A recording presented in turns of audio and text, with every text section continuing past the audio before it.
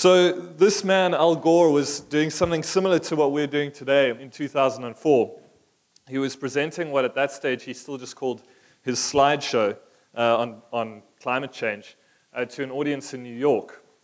He estimated that between 2000 and 2004, he had presented that slideshow about 1,000 times, which, if you think about it, is kind of just more than once every 2 days. In 2004, in New York, in the audience was a film producer who was so inspired by his talk that she approached him and asked if they could make it into a documentary. The documentary premiered in 2006 and went on to win the Academy Award for Best Documentary in that year. And more than that, exposed his message to a global audience of millions. Now, the key part of his message is kind of summed up in this quote. Each one of us is a cause of global warming, but each one of us can make choices to change that with the things we buy, the electricity we use, the cars we drive. We can make choices to bring our individual carbon emissions to zero. The solutions are in our hands. We just have to have the determination to make it happen. Not only that, but in the end credits of the movie, there's a list of about 20 to 30 practical suggestions of things that people could do after they'd actually watched the movie. Things like buy a hybrid car, walk or ride a bicycle when you can, recycle, tell everyone you know about this movie. So it was not only the facts of climate change and the argument behind why we have to do something, but actual practical suggestions of what people can do. It's been 6 years since that film came out, and the world is a radically different place. People no longer drive cars that rely entirely on petrol. Almost all of our electricity is produced using solar power. People don't use plastic bags when they go to the shops, and the food in those shops isn't packaged in plastic anymore because people have really internalized this message. Except that they haven't. And what I'm going to talk about today is looking at some of the reasons why they might not have acted or why the response has been underwhelming given the scale of the climate change challenge. And what I'm going to look at in particular is human relationships, our relationships with ourselves, our relationships with others, and how those impact on the way that we relate to nature, and try and answer this question of why the response has been underwhelming. And the first writer that I'm going to look at is a guy called A.H.L. Maas, a spiritual teacher and a writer. And he says some quite radical things about the kinds of relationships that we typically have in the world. He has this view that we're very good at adopting all of the habits that make us appear to be adult in our day-to-day functioning in the world, but that, in fact, what many people are doing is behaving more like children in a nursery. What he means by this is that fundamentally, there's still a big part of us that wants to be protected and provided for the way we were when we were kids.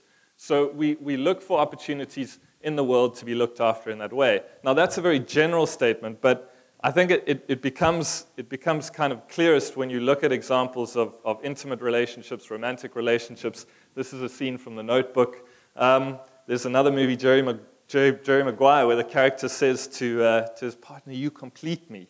And I think if you look at a lot of popular songs and movies and the kind of romantic thread that runs through them, there's often this idea of, well, you'll find a partner and they'll complete you. Now, for Maas, this is very much staying in that child space and looking for somebody else who at the end of the day might protect you or provide for you. There's another thinker, a guy by the name of Eric Berne in the 50s, a psychiatrist who wrote a book called Transactional Analysis and Psychotherapy. He pretty much invented this concept of transactional analysis. It sounds kind of like something that belongs more in the corporate space or banking space, but it's actually just about looking at the interactions between people.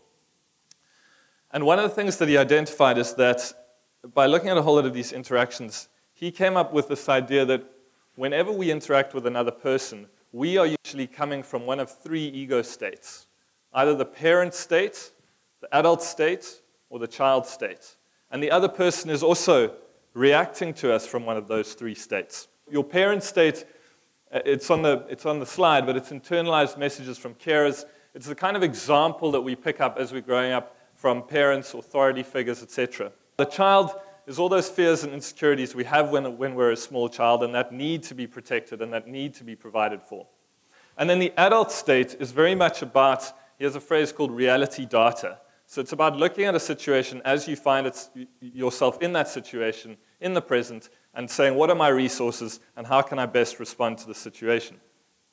The example that I love, and I hear it a lot, and it usually makes me laugh, is you hear it a lot in South Africa where people will say something like, and this is a parent-parent interaction, they'll say, I went to Home Affairs and I stand in the queue for 4 hours and then I got to the front and the woman was just useless. And the other person will say, yeah, you're right. Everywhere you go, you just can't get any good service in this country. Yeah, you're right.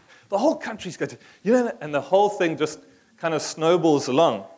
And the beautiful thing that he says is that an adult response, and I try and do this to people sometimes, it's quite funny how it can stop them in their tracks, is to actually come back with the data. And sometimes say something, well, that's interesting because I actually went to Home Affairs the other day and they were actually quite efficient. And they actually served me in an hour. And that did actually happen. That did actually happen in Cape Town.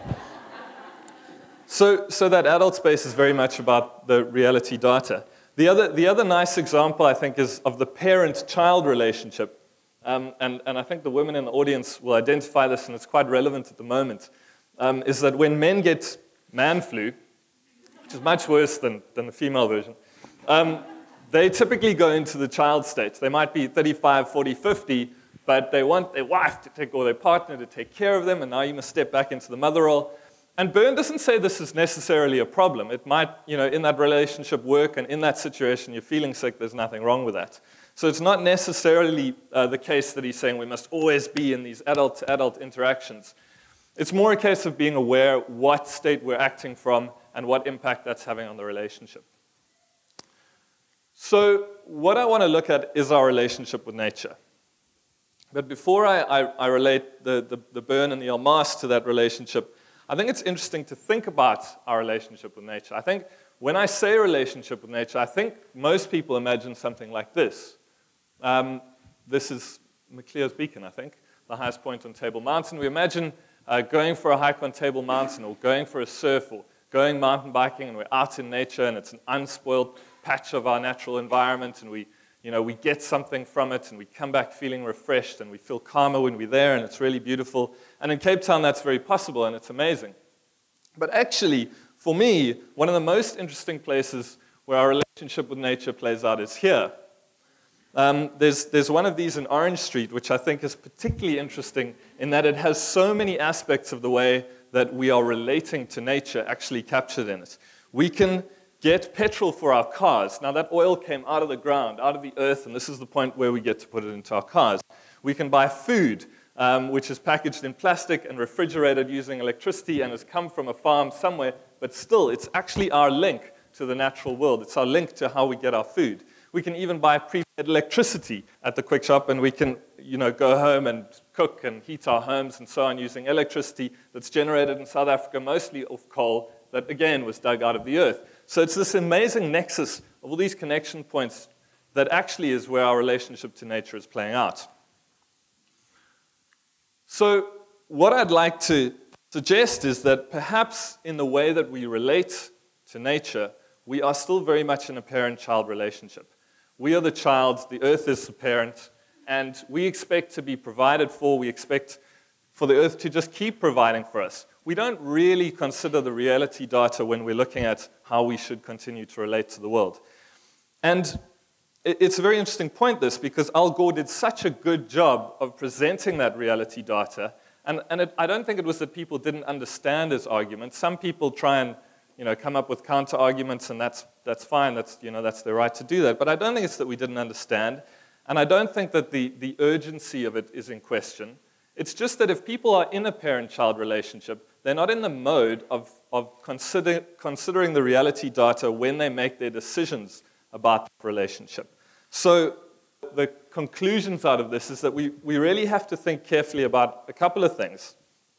The one thing is, how do we shape our messaging going forward around climate change? Is it really about hammering on and on and on about the facts and figures and what the data is? Or is that stuff simply going over people's heads because of the type of relationship that they have with Earth and the type of the relationship that human beings have had with the Earth forever and ever almost. I mean, this is a major, major change. All of a sudden, the numbers of people on the earth and the impact that we are having on the earth is calling for us to change the nature of that relationship, and can we do it? And the second thing, and the thing that's interesting to me, and I guess why this topic is interesting to me, is how do we then work with people? How do we then work with people around helping them to do the work to change the nature of that relationship? And what's interesting to me is that inner work, call it whatever you want, personal development, self-development, is then not different from the work that needs to be done to actually combat climate change, to help us to find a more sustainable way to live in our natural environment. It's actually the same work. So when we're doing that self-development work, we're actually doing the work of finding a way to live in the world in a more sustainable way. So in conclusion, the most succinct way that I can put that is that until we find a way to manage our internal resources in a sustainable way, there's very little chance that we're going to find a way to manage our external resources in a sustainable way. Thank you very much.